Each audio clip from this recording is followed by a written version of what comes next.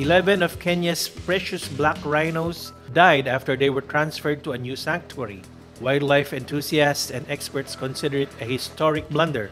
An official report says the primary cause of death was toxic levels of salt in the water of their sanctuary.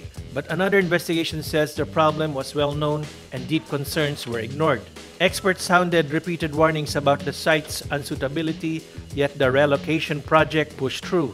The relocation was launched with great fanfare in late June. Dubbed #TheBigMove, the operation was supposed to help ensure the survival of a species depleted by poaching. The International Union for Conservation of Nature describes the black rhinoceros as critically endangered, just one step away from being extinct in the wild.